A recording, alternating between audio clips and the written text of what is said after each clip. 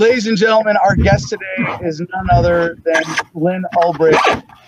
It is a great honor to have her on again, and I'll just start by saying that I came up with a nickname for Lynn, and Yeah. I don't think it stuck, but I stand by it, and it really should have. The patron saint of activist mothers. What Lynn has done as the mother of Ross Ulbricht in becoming an activist herself, for those who don't know, Ross Ulbricht is serving 2 consecutive life sentences for the alleged creation of the Silk Road, and has been through so much over, I mean, I don't even know how long. I guess in order for me to put it on my own timeline, I'd have to think back to 2011, when I myself was spending all my $5 Bitcoins on the Silk Road that I wish I could now be donating to Ross's legal defense instead at $10,000 a pop. But what Ross Ulbricht did, and I'll say one more thing to set him up here. Someone, one of the government agents involved in the setup of Ross tried to spin this into a murder mystery. And Lynn's retort to that was the real murder mystery is here when Ross Ulbricht was providing a way for people to get medicine to children with CBD who needed CBD to prevent seizure disorder, and they couldn't get it legally any other way. Why would government agents want to take that away? How many people have died? And it might not be that many around the margins, but certainly a huge quality of life reduction has resulted from the shutting down of the Silk Road, this beautiful mechanism that existed for people to be able to sell illegal drugs anonymously in a way where they were held accountable to their reputation in a proper market setting. And the story of the railroading of Ross Ulbricht is one of the history books. And to know that Lynn Ulbricht, his mother, has done everything she has for him since then is just, it gives me so much faith in humanity. And as someone who's been to jail and had my family behind me, myself as an activist, I mean, I can't tell you what it's got. I mean, even for me, it's hard to fathom for someone in Ross's situation who's going, 4 gray walls, this might be the rest of my life, but I got my mom fighting for me on the outside. What a difference that would make to just have 4 gray walls and nobody fighting for you like Lynn is. Lynn, I hope that does justice. If there's anything I've missed in the introduction, please let me know. I'd like to give you the platform for an hour and hope that at least somewhere in here we can get caught up on Ross's current situation and what people can do to help. Yeah. Well, thank you so much. It's a great intro. Can you hear me okay, Adam? Lima Charlie, thank you. You can hear me. And I want to say I have quoted your title of me proudly. Well, the patron saint of activist mothers, and so I have held on to that. I think you gave that to me at Anarcho-Capitalism one year, but and also as far as the early Bitcoins, I asked Ross. I said, he was telling me all about it. He was so excited. I mean, this is before everything happened, and I said, so should I get some? And he goes, no, Mom, it's too volatile. And I'm like, okay, that was the worst financial advice I've ever gotten. It's probably like 50 cents. Okay. Anyway, I'm like, okay. But anyway, thank you. Yeah, it's been a long, Ross just started his 8th year in prison on October 1st. Oh, so he just is now going into his 8th year. And since March, because of COVID and then the riots, he's been in a metal box, essentially 22 hours a day with a 2-hour break. And then with the riots, they locked it down for 24 hours a day for almost a month. So, and he's fed through a slot in the door. This is a person who's never inflicted any kind of bodily harm, violence, anything at all on anyone. And so, yeah. And now just lately, thankfully, he gets out 1 hour a week. So maybe hopefully he'll get some vitamin D and some break, and then is more out of his box. But it's been a long, tough road in general. Prison's no cakewalk, as you know. And so, yeah, and I just cannot rest until he's out of there, and that he can meet you and so many people and just celebrate being free, and work for that, and work for criminal justice reform, and really be someone who can be a force for good in the world. And so yeah, so I keep on keeping on. You know, there's not, you know, when you're a mom or a parent or a relative, I mean, many people have their siblings fighting for them. You know, people who care about you, they love you. It's really hard to just go, well, I'll just get on with my life. I'll pursue my bliss. Big deal. I can't. Not that I don't have good moments, and not that I don't have fun and try to enjoy things. I mean, and Ross wants me to. Keeps you stronger. But that's different from, I just keep my eye on that prize of Ross being out. So, yeah. And I've had so much help, by the way, I want to say, from you, from other liberty lovers, from people in the crypto space. I mean, to have just really walked beside us and made it possible for me to be still at it. You know, it's not easy to do alone, and I don't feel alone. I feel like I have real friends, and that's been the silver lining, and it's been really good, you know, wonderful to have that. Well, I appreciate the nod there to my time, Oh, yeah. but I did 4 months, and it was, I mean, as I said earlier in the show today, it's not even the same. When you go to jail or prison, and you know you can make tick marks on the wall, and eventually it's going to be over. It's not the same experience as you make tick marks on the wall and you don't know if you're going to die in that box. Like even as people look at me and go, oh, well, Adam, yeah, you got to be able to sympathize, right? You did time as an activist, and I did 2 months in solitary. And even that wasn't as bad as the specific conditions that Ross is experiencing right now. And this is a whole other crazy case in which I hate to in any way diminish our actual love and appreciation for Ross and for you, but there's got to be a bigger public self-interest motivation here, people. Like, you see this happen, you know. So maybe before we get into his legal situation, Lynn, for people who aren't familiar with the case, or maybe don't see the idea of this as a kind of dangerous precedent, why should the average American be fighting for Ross out of their own self-interest? Absolutely. And I totally agree with that. It's definitely in our self-interest to preserve our freedoms and our constitutional protections. And just the fact that a young, nonviolent first-time offender could be given a death sentence, really, a walking death sentence, death in prison sentence, no parole, no chance to, you know, he's matured. He's 10 years older now. No chance to, of any hope for nonviolent actions is not American. It is not in tune with our values whatsoever. It's really weaponizing the criminal justice system against him and thousands of other people. And, you know, I say this to, you know, liberty loving people all the time, is that what is a more fundamental violation of your freedom than being put in a metal box? I mean, you know, that's pretty basic.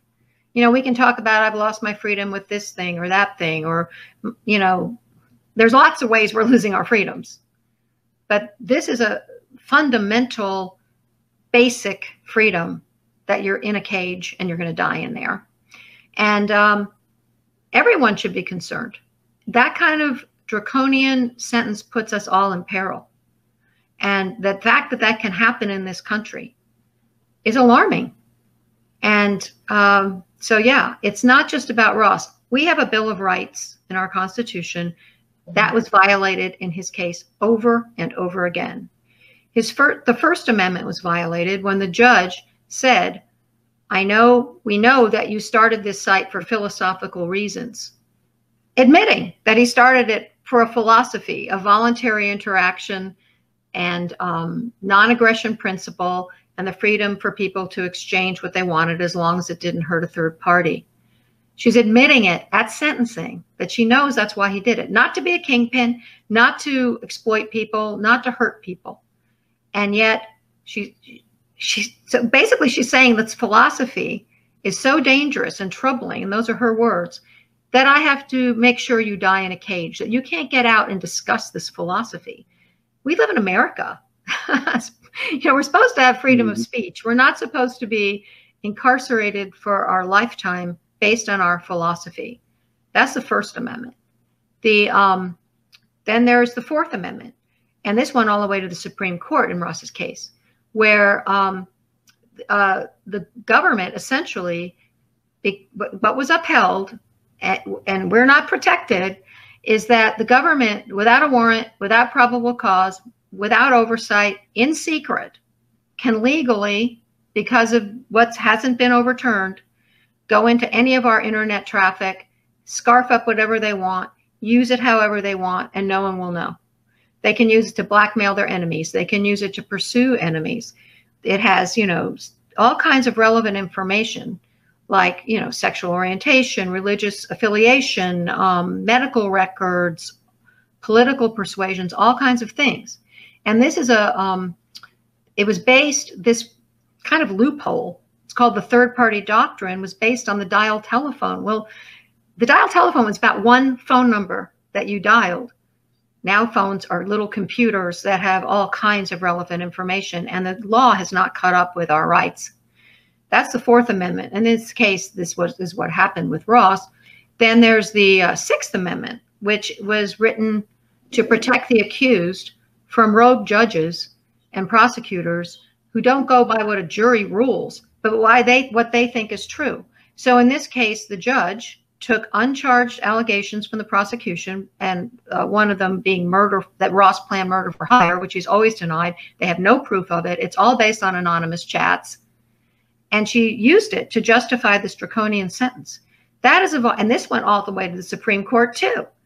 And they punted it. But this is a problem that apparently has been going on in our country for a long time, where the people who are not charged or are even acquitted are still put in prison for something because a judge decides, no, I don't care about what the jury says, or if a jury said anything, I'm going to do this. Well, this is completely in violation of our Bill of Rights. And then there's the Eighth Amendment, which prohibits cruel and unusual punishment. If this isn't cruel and unusual, I don't know what is. So. Yeah, it was allegedly prevents, not very effective in doing so, apparently. But yeah, Lynn, before we get to back to the current situation with this, one of the things you mentioned was the weaponizing of the state. And a lot of us might think of this as a sort of, that they want to make an example out of him, where it's, get in line or else. If you're, we've criminalized, the government has criminalized so much normal behavior. If they don't like you, if you challenge authority, you're gonna get in trouble. But that's not actually really accurate. And in the libertarian community, those are the stories that we see. Activist gets taken advantage of, ripped off, used as an excuse for the state to whatever. But there are a lot of other horror stories that we don't hear about, of just random people being victimized by government agents because they have money or something they want. And I know, even down to the sick personal level, we've seen cops go after, boyfriends of exes and crazy shit like that and get away with it because they are state agents. And in this case, this was a sort of later development in Ross's story. But can you tell us at least briefly the story of the agents involved who were trying to profit from this case? Yeah, sure. What's most appalling about them is that the judge wouldn't allow the jury to know about them. So here we have these two corrupt agents, and it's all laid out in detail on our website, where it says the real and untold story, and you can listen to it as a podcast, watch it as a video, or read it. And it's heavily footnoted. It's based on the public record. Pretty riveting stuff, actually. But in any case, these guys, the judge knew, the prosecution, of course, knew, and of course the defense wanted the jury to know about the fact that there were two corrupt agents who had unfettered access to Silk Road. They could act as various aliases, including Dread Pirate Roberts, which was the lead administrator, that supposedly Ross was the only one of those. And they could act as Dread Pirate Roberts and do whatever and say whatever they wanted. Let me go back. For people who aren't familiar with the story, I think there's one thing I have to interrupt just to make perfectly clear. I can give an overview if you want. Yeah. Mm-hmm. Well, no, just the thing about the identity that Ross Ulbricht was allegedly operating under the code name as the administrator Dread Pirate Roberts on the website The Silk Road. And in the course of the investigation, other agents were able to get into that account and post in that name. I'm sorry to have to interrupt, but I really got to underscore that.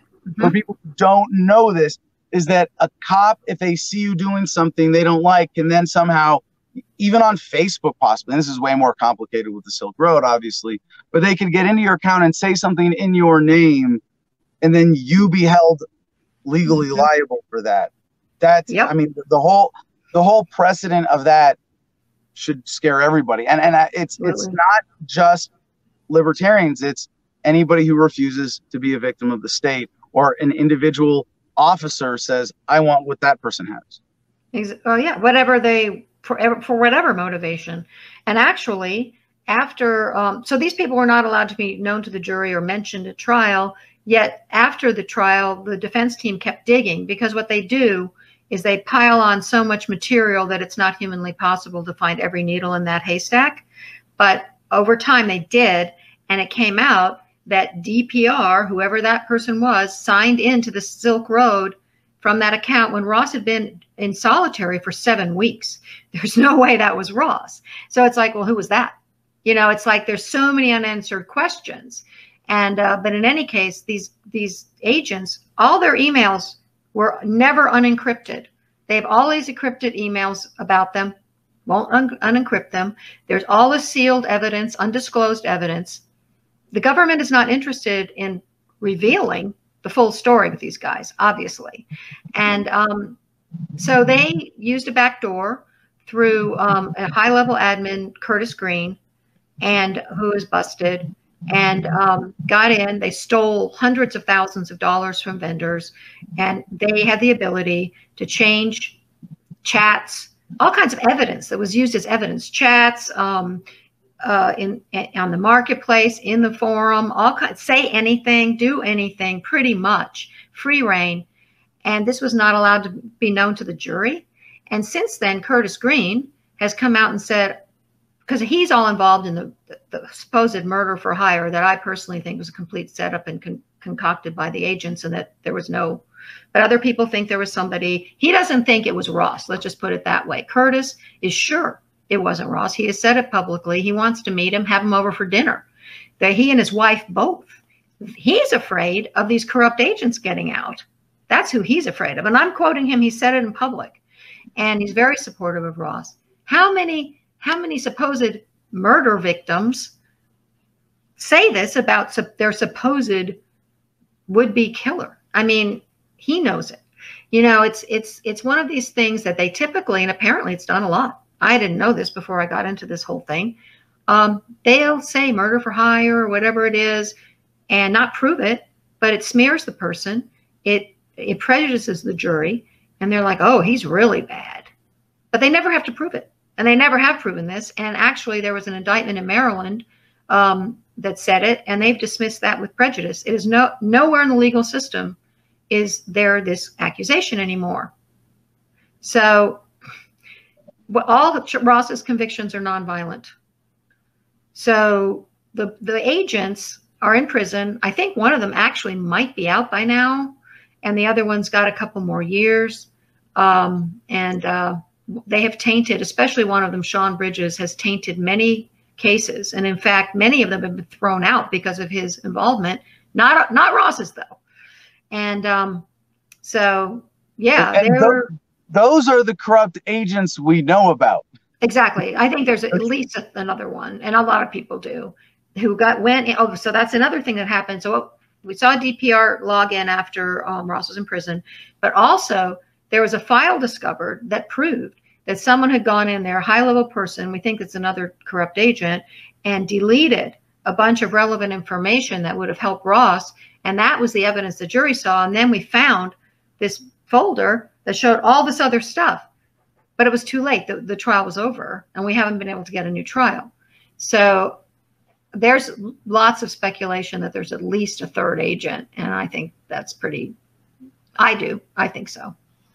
So I think there's a lot of money involved, there's a lot of money involved.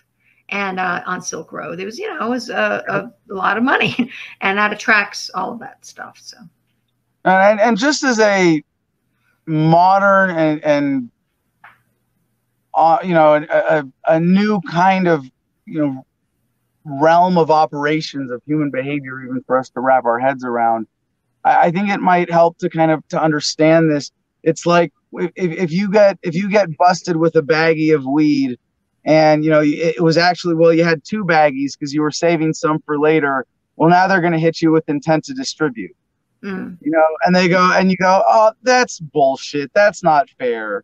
And it's sort of like, well, now they'll negotiate down from that, and they'll get you to submit to a lesser charge. And I know that sounds unrelated, but now think about that in Ross's realm. Well, you were facilitating drug sales.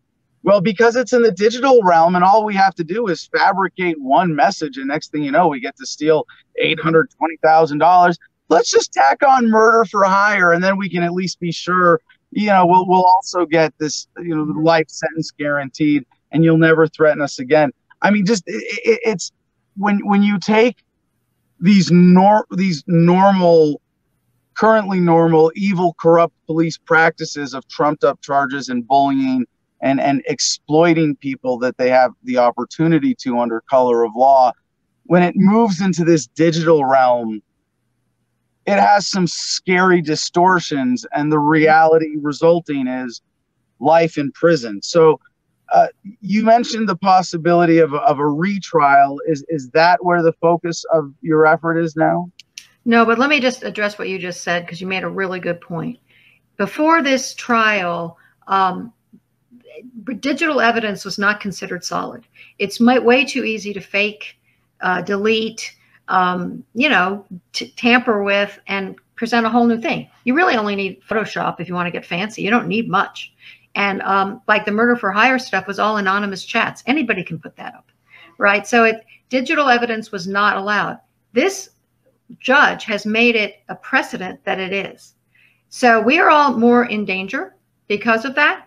Because honestly, what's to stop somebody, prosecutor, whatever, from saying, oh no, this was here, but we'll put it up on the screen. Hey, look, jury, it's on a screen, so it must be real. I mean, that's basically what happened.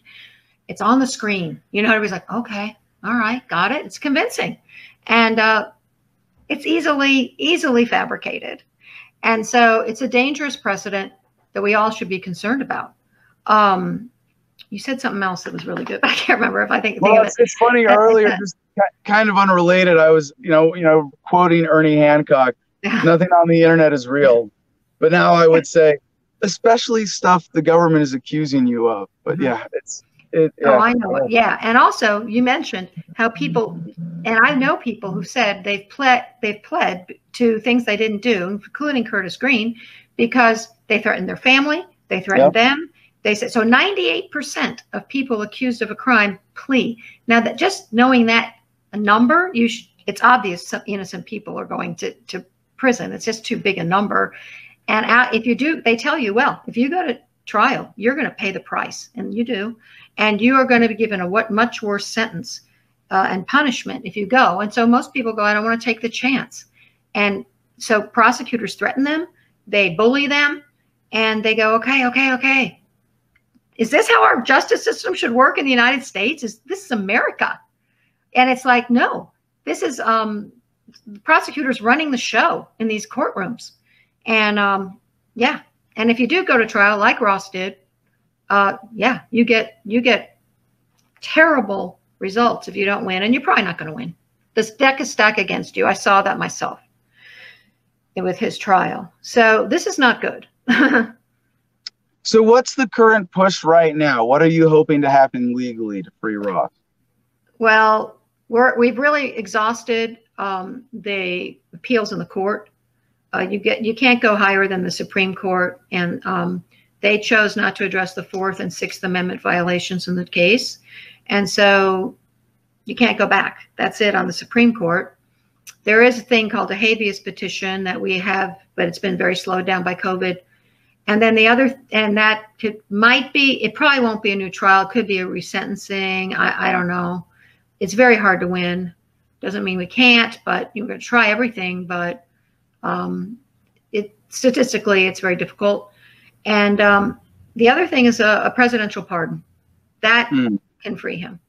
And we have wonderful support from so many libertarians, including Joe Jorgensen and Spike Cohen and the, chair of the party, Nick Sarwark, and the executive director, Dan Fishman, but also, and the Libertarian Party itself, who passed a motion unanimously. And I'm like, oh, the Libertarians did something unanimously. This is pretty cool, And we want clemency for Ross Ulbricht. This was 2 years ago, and they've been great. And because libertarians understand that Ross's motivation, they understand where he's coming from. They know that of all the garbage that's said about him is garbage, and that's negative, and that he's this kingpin thug.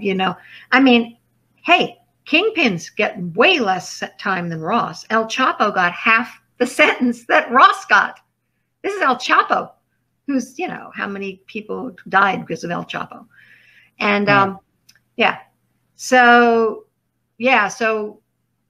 Trump has gone on television and said that he leans libertarian, that he sympathizes with libertarian thought. And I'm just hopeful that someone can let him understand the injustice here. Donald Trump has said a lot of things. I know, but he's the one that can get. He is the person right now who can, with a signature, free Ross.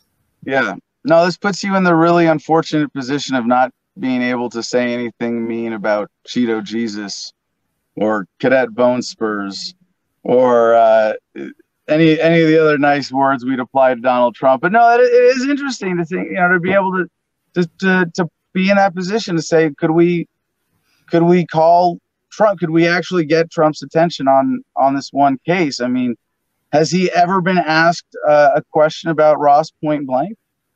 I've been told he has. Not a question, more told about Ross, but I'm not really sure exactly what, he's absorbed and he's pretty busy.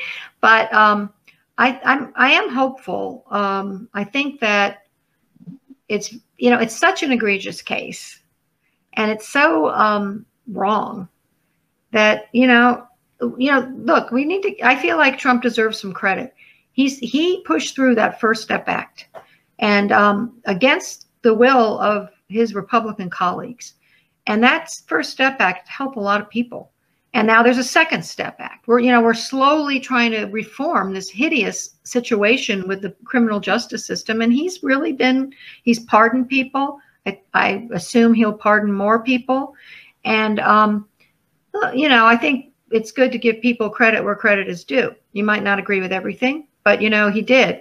And I know people personally who benefited from it. And he wanted to, what happened with the First Step Act is there's a hideous, horrible law that is part of the 1994 crime bill that Joe Biden wrote along with Bill Clinton. And it has something called the Third Strike Act, or the third strike you're out thing policy. And what it means is it used to be that your third strike was life, automatic life. Now, Ross before he is where he is now, he was in a very violent prison. It was a step down from the Supermax. And he knew a lot of people doing life, including a guy doing life for marijuana in Colorado. But it's marijuana at the federal level in Colorado. And this guy, Tony, is doing life. I mean, this is really, really bad. But in any case, and actually Ross published a picture, it's on our website, of him with other fellow drug offenders serving life. And anyway, it's on our website, freeross.org, which I invite everybody to go to. And I think it's on the About page if you want to pull it up. But in any case, it's a great picture because it shows these people. And one of them they were dancing for joy because First Step Act passed, and there should be an about page on there, like over a little bit. But anyway, First Step Act passed. So he had already done about 18 years, and the First Step Act said 25 years instead of life. And then they found out it wasn't retroactive because of pushback in Congress. So that's like saying, so then he's looking at life again. And but so basically, if you had your third strike now, you'd be automatic 25 years. But because it was before the First Step Act, he still has life. It's like saying, well, slavery's bad, so we're going to end it. But, oh, you're still a slave. So sorry. You were a slave before we freed the slave. So you got to stay one. That's really what it's saying. It's bizarre and it's terrible. So, but, you know, that's not Trump. Trump was trying to get it through, you know, without being retroactive. So, you know, I feel like he's a heart for that, or at least he sees the justice of it. And his son-in-law's, Jared Kushner's father, was in prison. Mm-hmm. And he's a big advocate of criminal justice reform. And so, you know, I feel like, you know, you just got to keep on keeping on. And, well, there's a bigger challenge when it comes to appealing to Trump, assuming he is a populist. You have to make it popular to free Ross. Mm-hmm. And this is why the bigger PR war is still, it might be what is most ultimately relevant.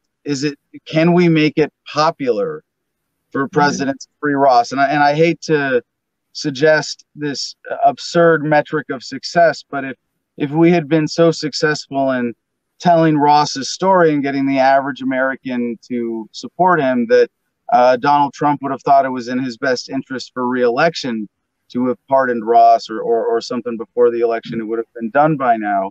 But there's been a huge effort to demonize him as well that makes it almost impossible for a president to say, oh yeah, free Ross, that'll make me more popular. I know we've dealt with some of this behind the scenes, but and I'll just tell the audience on that count that there is you know, not just aside from the casual entertainment industry effort to take this story and make it a sensationalist movie, there is a truly concerted, deliberate smear campaign against Ross. And maybe it's done. Maybe they think they've got him, you know, blacklisted enough with the public already. But what do you think the worst of that has been? Well, first let me say, we have over 350,000 signatures on change.org asking the president to you know, give Ross clemency and commute his sentence. That's a fair amount of people. 300, it's more than that. It's more than 350. And we have a lot of leaders who are listed on our site who have written letters, who have spoken out. These are, you know, somewhat prominent people and who, you know, may be able to make a good case. Yes, he's been demonized in the mainstream media. He's not in the mainstream media much, you know, anymore. It's kind of an old story.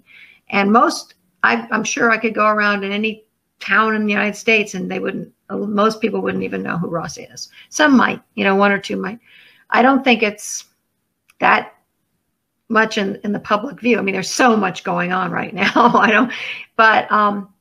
No, I you know, having that petition as a PR tool. But as far as the worst, well, I mean, you know, this whole murder for hire, and of course, you and I know there was a piece of garbage movie that was being made. It didn't get to air yet because COVID shut down all the film festivals. So I'm like that on that deal. But, you know, there's a CBS series coming out about the FBI, I guess, to try to save their reputation. I don't know. And it's a whole series. And one of the episodes is about Ross. And I refuse to be in it because I'm like, I've been burned so many times by the mainstream media, distorting it and sensationalizing the story. But I can just imagine what they're going to say. And I don't know if anybody watches CBS anymore, you know, but, you know, that's not great. It's a big company.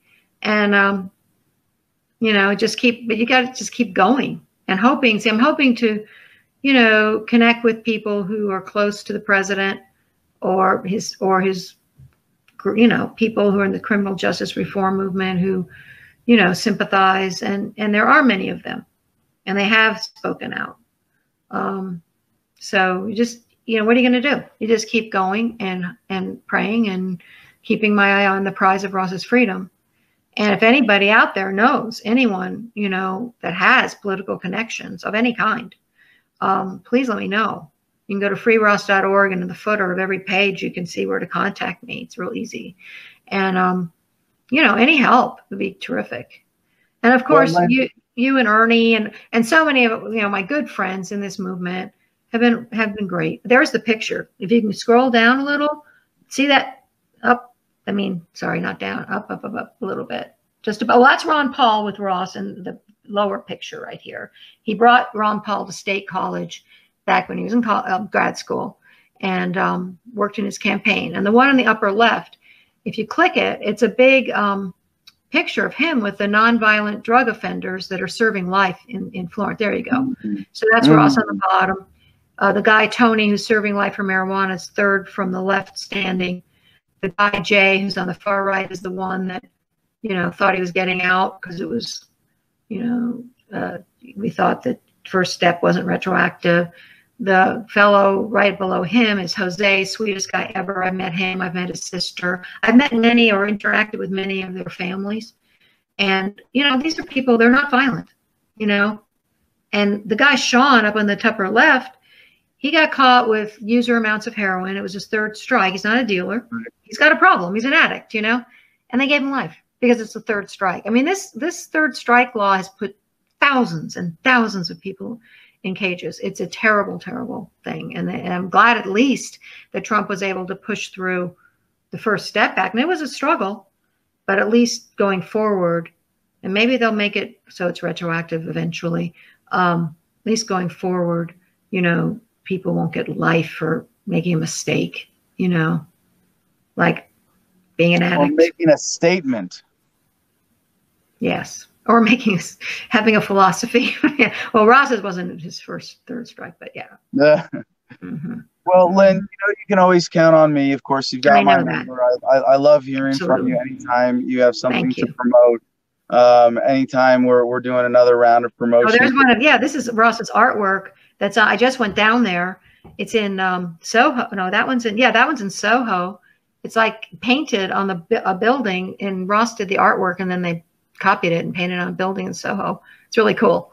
And there's a billboard in Times Square, and there's another one in Brooklyn Navy Yard around New York stuff. Yeah. So I went around New York with the person who financed it, and we went around and I got to see them all. It's really neat.